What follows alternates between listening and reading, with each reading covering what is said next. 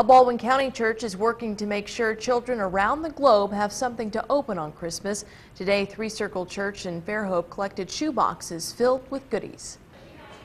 Hundreds of boxes line the wall at Three Circle Church.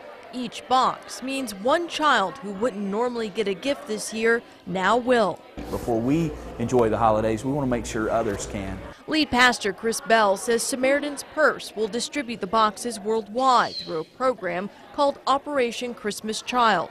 Since 1993, the operation has distributed more than 100 million shoeboxes to children in need. And it's just a great way for during the Christmas holidays for us to not be all about ourselves. Bell says it's not just toys children will receive, they'll also get clothing and personal hygiene items, things that Bell says we take for granted, but the recipients desperately need. It's so easy in our society, especially here in our nation, where it seems so many have so much. I think it's important for us to realize that we can make a difference in other people's lives, and we have a responsibility to do that. And you can also build a box online, and you can track boxes to see where it goes. We put a link to the site on ours, local15tv.com, under the Find It section.